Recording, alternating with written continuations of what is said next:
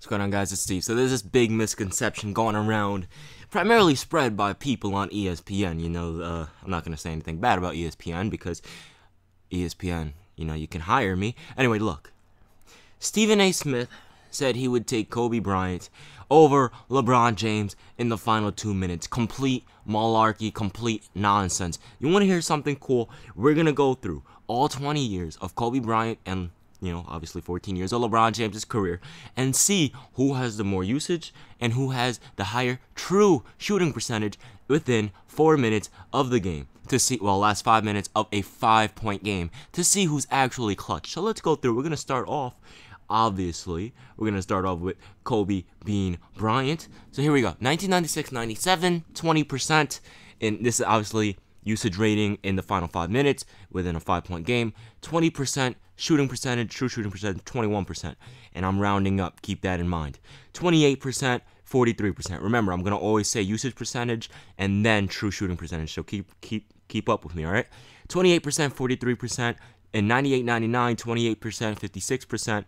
In 1999-2000, 32%, 49%, 50%, 52%, 38%, 39%, 37%, 51%, 44%, 53%, 48%, 41%, 46%, 46%, 46%, 46%, 44%, 53%, 38%, 55%. And these are Kobe's prime years. Keep that in mind. Kobe's prime years. Incredible. Okay? 38%, 55%, 43%, 54%, 46%, 58%, 43%, 51%, 43%, 52%. And I'm only going to go up to 2012, 2013 because, the final after that, he was out of his prime and injury prone. 43%, 52%. And then 2012, 2013, 49% and 58%. It seems pretty good, right? It seems pretty good, but when you look at someone to the likes of LeBron James, his true shooting percentage, and again, this is the last 5 minutes within a 5-point game, just blows Kobe out the window. You look at Kobe, and it's like, okay, he averages around 50%. That's pretty damn good. But, you want to hear something incredible? LeBron James, 2005, 2006, and these are all in regular season and playoffs. 2005, 2006. Remember, usage percentage is first, and then it's true shooting percentage. 59%, 65%, 48%, 72%, 50%, 32%, 60%, 75%, 15%, 100%, 34%, 74%, 39%, 57%, 36%, 61%, 32%, 91%. Okay, that's incredible. 48%, 39%, 54%, 21%, and then 75% to 58%. LeBron James clearly blows Kobe out of the water. LeBron had some down years like that 21% in 2015-16. That was pretty bad, but LeBron just blows Kobe out of the water. And efficiency is the most important thing in crunch time, because if you're inefficient, if you take 5 shots and you only hit 1, how are you going to win the game? Doesn't make sense.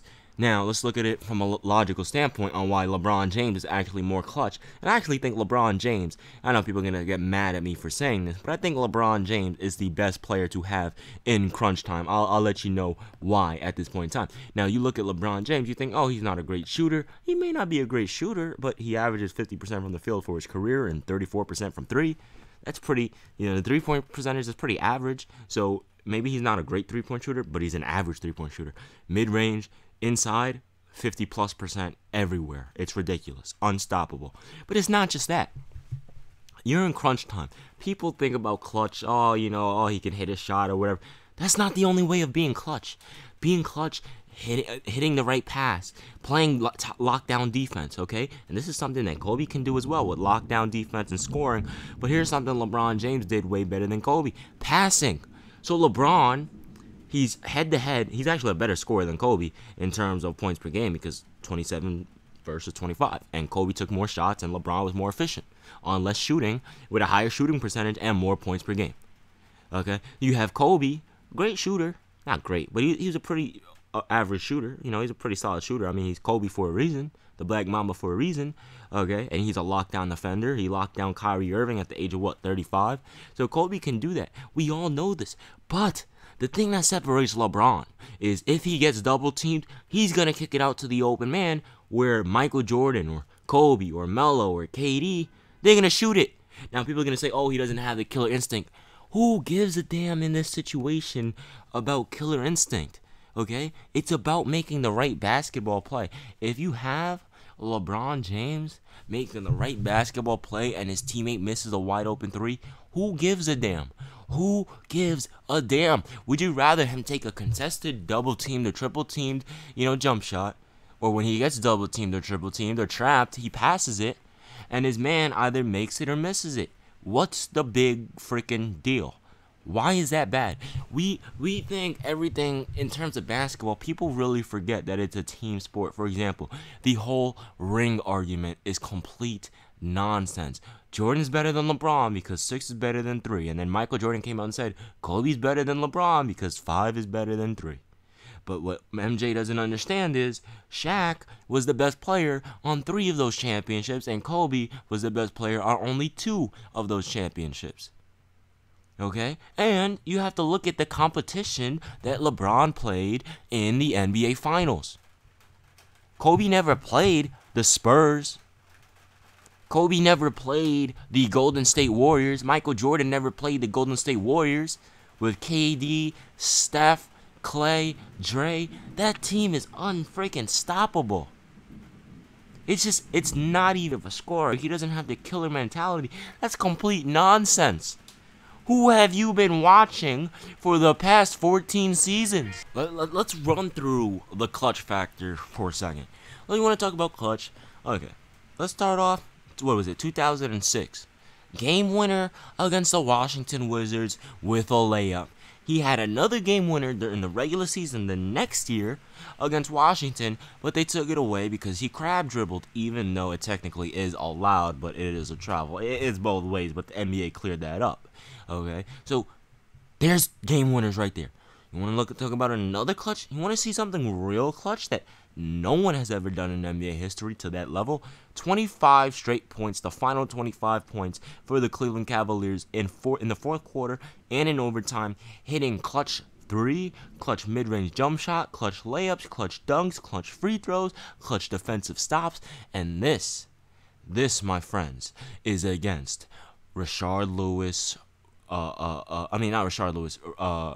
Rasheed Wallace, Chauncey Billups, Rip Hamilton, Tayshaun Prince, Ben Wallace. Are you kidding me?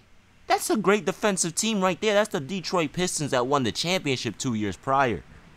And this is LeBron James at the age of 21 years old doing that. 22 years old actually. 22 years old doing that. And you're going to tell me he's not clutch? The final 25 points straight. Are you kidding me? He brung that team to the finals. And he's not clutch? You want to talk about 2008, 2009? Okay. Actually, we don't even have to go that far. 2007, 2008. You want to talk about clutch? What about that clutch in and out move against Paul Pierce? Blew by him.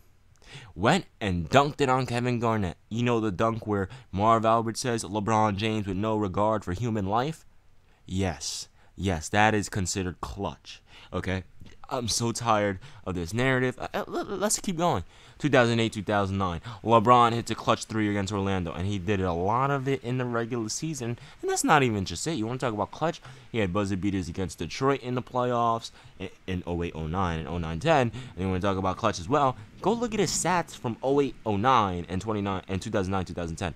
Okay, now here's where LeBron really hurt himself in terms of 2010, 2011, in terms of him playing terrible against the Dallas Mavericks. Now, there's no excuse, but if there were to be one, it would be he didn't know who was going to take over, because Bosh said this and D-Wade said this. We didn't know who was going to take over at which spot because all three of us could. Chris Bosh averaged 24 and 10 before Miami. Dwyane Wade averaged 35 and 5 before Bosh and LeBron came. LeBron averaged 28, 8 and 8 before him and Bosh went to Miami to team up with Dwyane Wade.